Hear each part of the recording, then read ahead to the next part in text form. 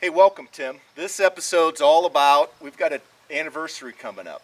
July 5th, 2020 will be our 2-year anniversary. So this episode's all about recapping the first 2 years of our podcast. Yeah, stay tuned.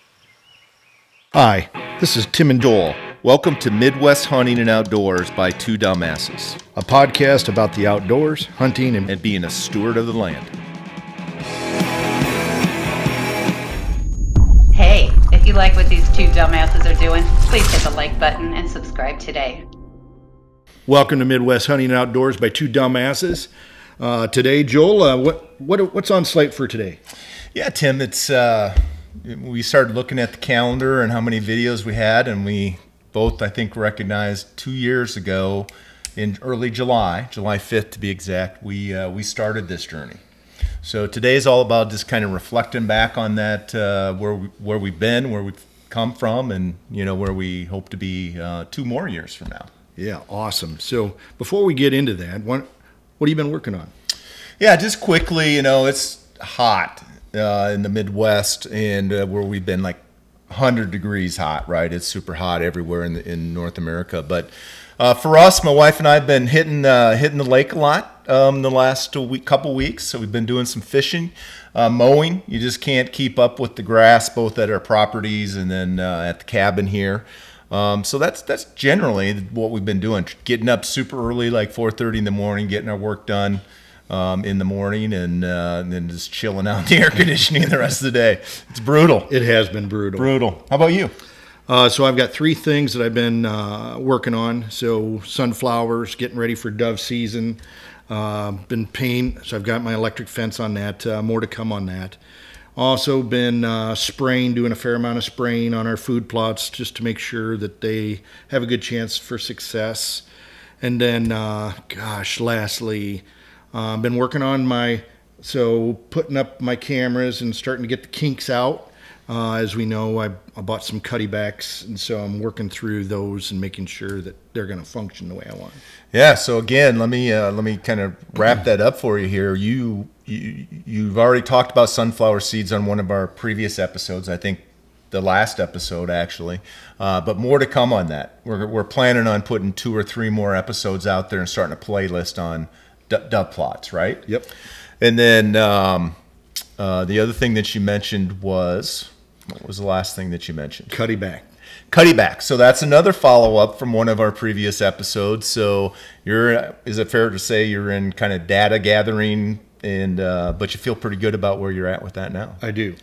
So so at least a couple more episodes coming out of those topics. Yep, it's fun times. It's good. Yep. So with that moves us into 2 years. I mean it doesn't seem that long, but I mean we're sitting at 95 episodes right now, and one more week we're at that 3 years. So I'm gonna just kind of, if you're okay with this, let me run off some statistics. And I didn't really realize all this until I went into it today preparing for our videos. So, absolutely. So total, we've had about 1,340 hours of viewing. We've had 14,324 views, 75,000 plus impressions. I'm going to more on that in a second. We're at 168 subscribers. We had our first 3,000 view episode. And for those who are wondering which one that is, we did an unboxing of my new Kubota MX6000, and it shows no sign of letting up. Yeah, we'll put that at the end of this if folks want to get into that equipment playlist, and the couple Kubotas are in that. So wait till the end of the podcast here, and you'll be able to click on that and get right into the Kubotas. For sure. And we have 2 1,000 view episodes. One, I believe, will make it to 2,000 for sure. We've got 2 more emerging episodes that are at 500 plus, and the trends are going straight up. And then we have, on top of all of that, we have 9 200 plus view episodes. So really pretty good. But I think what really tells the tale on how we've performed in this last year, and remember I was on special assignment, so you were covering for me for a good half the year, 3/4 of the year probably. In the last 365 days, that's where we received 72% of our views. So we've really ramped it up in the last. I mean, is that safe to say that we've tried to be consistent in our releases of videos in the last 365 days, and our audience, thank you, because we're getting a bigger audience, and I think people are getting used to that drumbeat of releases of videos and the topics and things like that. So yep, good. And I think we're ramping up our Instagram, right? We're still trying to. We don't always have audio episodes that would be congruent with that, because some of them they're meant to be video episodes, but we're still working on that. 65% of our hours viewed happened in the last year. So, I mean, again, good trajectory. If we were to say what percent improvement, I mean, we're talking 1,000+%. So, really, some really great stuff. We had on our audio, we're at 1,800 plus listens. We've got 300 followers on Facebook, on our site on Facebook. Really? Yep. Wow. Cool.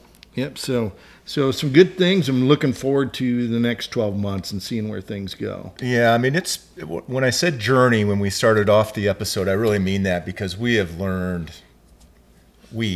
I have learned so much going through this. It's been a great time. It's been everything I expected and more. And we're at a spot where I honestly didn't think we would ever be able to get, as far as viewership and all the numbers that you tossed out there. But, I think the people that need the most recognition are the people that are watching these episodes, because not only watching it, but we've gotten some invaluable feedback, either directly through our comments, through our email, through our Instagram. And then sometimes personally, people bump into us and just give us some feedback. Hey, what about this, or what about that? I think it'd be better if you do that. And we've really taken a lot of those to heart. We always listen to them, but we've taken a lot of those to heart and made some changes, which I think have really made a positive impact. Adding to that, we really have gotten a lot more email and comments on our episodes. So all of those are value added, and like you said, make us better. And our goal is really to service our listeners and viewers. So, and the other thing is we've grown from, we really, I think, started off with this being how long a material can we put out there, and we realized people don't have time to watch an hour session or even a half-hour session. So we've cognizantly tried to minimize these and really put a lot of quality into a short period of time. And so with that said, let's keep on that approach. And so Tim, what are your thoughts around recapping the last year? What are some of your top episodes that we've done in the last couple of years since we started this? So I have a lot of favorite episodes, but I have two that probably stick out in my mind. One is the stinky hunting. And we did an episode to where we pulled together all of our products that we've bought, as far as how to camouflage our scent, or how to, as far as deer lures, etc. And that was a great episode, and it was nice to see how we both use that. And I really haven't changed my approach in the last 2 years since that episode. So, yeah, a couple things on that. One, it was super fun with the hands-on. We had all the product here, and we were able to touch it and pick it up and whatever, and so that was really good. Again, a lot of overlap between you and I, how we approach scent control, and then out of that, at the time we didn't know it, but out of that, we gained Nose Jammer as a sponsor for the first year of our podcast. So that all those things were super exciting. It was a fun one. It was. Then lastly, probably one of my other favorites that came up was the meatball. and I think love the product. So if you haven't tried it, you certainly got to try that recipe. It's on our episodes. But I enjoyed the fact that, hey, our wives were both involved and the work that they did, and it was just a great episode. I really appreciate it. And you and I probably had a little bit too much to drink that night, but it was a fun episode. I don't think it was just us. I think the wives were having fun too, but it just didn't show. They were able to handle it a little bit more. But yeah, that was really fun. How about yourself? What are your favorite episodes? Yeah, my favorite ones, the P-Dog, the prairie dog hunting one, was a good one. I reflect back on one. It was a great trip, but it was fun getting some of that down on video. And I hope we get another chance to go out and kind of duplicate that and improve from that original one. So that one really stuck out to me. And then the other one, which we've done fairly recently, was the Raven crossbows. I think it's the R10, right? Both of us shoot R10s now. So it was fun. It was fun shooting that. It was good. We got some great feedback and some great comments on that. So I know that hit our audience's target as far as what they wanted to see him on crossbows. So both those were really fun to me. Yeah, and I'm not going to be hunting. I think one of the comments is they don't hunt with the quiver, and that's probably one of my biggest cons. So I'm probably just going to remove the quiver when I'm hunting with it. So good feedback. Yeah, good feedback. So if we were to say, hey, there was 2 episodes that stick out in your mind where you yourself, as part of the episode, learned a lot, what would be a couple of those episodes? This takes us way back. I think this was episode 8 or 9, over a year and a half ago. But Rachel Rudin, the state of Iowa DNR veterinarian, she had just gotten hired, if you remember back then. We said that we're able to sit down with her and talk about EHD and CWD, specifically CWD. And man, I learned more than I could absorb in that that session. So learned a ton from her. That was a great episode. It was really, really good. Actually, I think there was 2 episodes with that. I think we might have even gone 3. I can't remember, but there was a lot there. And we were able to follow up with her and Tyler Harms, and actually did another episode about a year ago around getting the organs needed, the glands needed to send in for testing. So sampling really continues to grow, and man, I just learned a ton about that on a hot subject if you're a whitetail hunter. For sure. And then the other one was Kevin Anderson on CP25.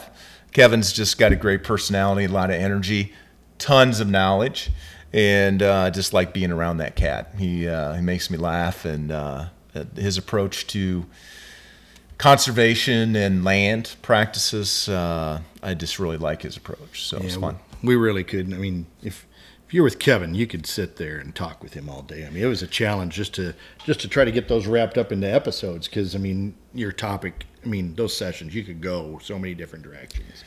Yeah, I mean, we would literally get a half a day from him, right? And he would just use it all up and maybe get several episodes out of it. It was fun. How about you, Timbo? Again, there's so many of them. I mean, we could talk state forestry. I mean, there's just tons.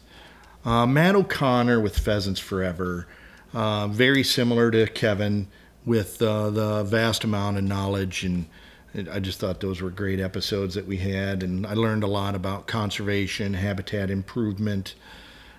So the Pheasants Forever, and then lastly, our trail camera series. So we've been doing trail camera Super Bowl challenges and trying to assess how effective they are, and what are the characteristics that really matter most to us versus what they advertise to us. And gosh, we've learned a ton about cameras the last 2 years, and like I said, going back to the Cuddyback, have kind of set my path. But those are two great topics.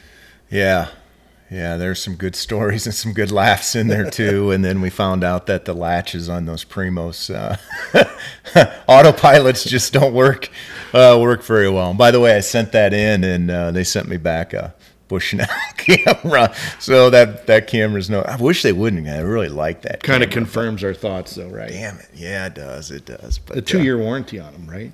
2-year warranty. Yeah, it was all free. And so I got a new camera to test in this year's Super Bowl. It's going to be that Bushnell that replaced the autopilot, which was in the top 2, if I remember right. Yep, so it's got some stiff competition to hold up to. For anyway, sure. I digress. No. So with that, I mean, what else are we missing here from this year? I mean, is anything else? I think that, we could talk forever about it, but again, just in the theme of trying to be quality and precise in our episodes, I think that's a pretty good wrap up. I would just like to, again, thank our audience for watching us and going on this journey with us. We've really tried to up our game on Instagram. So if you're not on our Instagram account, get signed up and follow us on that. We're actually sending out pre-clips on all our episodes on that, so you can get a little check and trying to keep folks up to date what we're doing. And it's good to hear that people are following us on Facebook. So we're trying to get our act together, and I appreciate folks come along with the journey and hit that like button and that subscribe button, and that helps us a lot. A couple more things that we've got in the works for the next years. We've got a couple new logos that we're working on refreshing, and we're also working on a solution for where you'll be able to get Midwest Hunting Outdoor 2 Dumbass clothing, merchandise. Thank you. That's the word I was struggling with. So stay tuned in the next couple episodes, because we'll probably have a solution for you. But I guess unless you have anything else, I'm good. Again, I just cannot thank our audience enough. I appreciate it, and congratulations on 2 years. 2 years. You haven't killed me yet, so that's good. No, or you me. So until next time, be safe, have fun, and get outdoors. Thanks for listening or watching our show. We have some exciting topics and guests coming up. We ask that you subscribe to our channel on YouTube and follow us on Twitter, Instagram, and Facebook. We look forward to hearing your suggestions for topics, questions, and comments. This is 2 Dumbasses signing off. Until next time, be safe, have fun, and get outdoors.